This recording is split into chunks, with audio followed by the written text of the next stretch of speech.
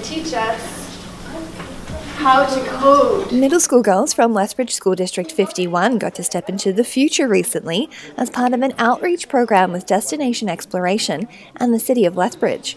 Associate Dean of Arts and Science, Dr. Jackie Rice, teaches math and computer science and says women are often underrepresented in the STEM fields. The idea is to expose girls to science, technology, engineering, and math. So we want to make sure that they see female role models in lots of different activities involving those areas.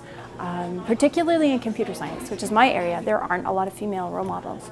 So I like to, take this chance to talk with them for a bit and spend a little time telling them why this is important and how easy it can be and how many areas in their life it'll apply to, especially now with iPhones and Google phones everywhere. Beginning at the Galt Museum and Archives, the group worked with the city to learn about planning and infrastructure before heading to the university to get some more hands-on experience.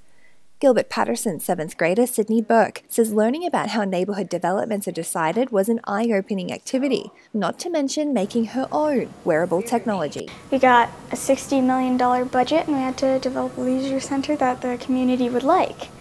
We could make this little bracelet. We got to make it out of foam, put Velcro on it, and then we got to wire up the LED. The next stop on the tour was the Canadian Centre for Behavioural Neuroscience. Showing us all these different brains and how we can look at them and all this other stuff. A lot of microscope stuff involved. As for her future, Sydney says a career in the sciences looks likely.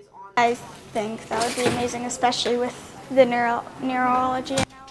To find out more about Destination Exploration and future all-girls STEM days, head over to the Destination Exploration website.